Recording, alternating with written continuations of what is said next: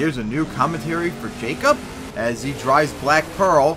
As coming out of that straightaway, really sliding right there, getting close to the wall. He's going to line up right for that send it jump and land on that hill coming down.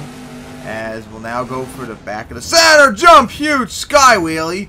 Got close to the red zone sign, is on 2 wheels. Alright, so now gonna go line up right for that table that looks like almost a step up, has some huge air nosedive in it.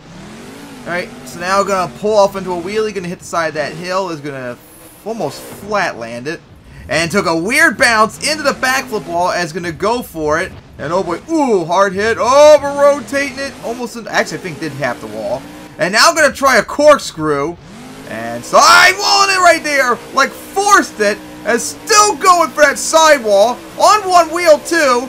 Oh my gosh, it's starting to get a little annoying, and over rotate, gonna finally get the save right there, as getting very close to the wall, as now gonna go for the bus stack.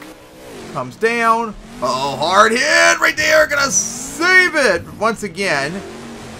As gonna go for the cross thread. And gonna get that wheelie into that hill for the tabletop. Oh, ooh, well, there goes the front drive. Front steering.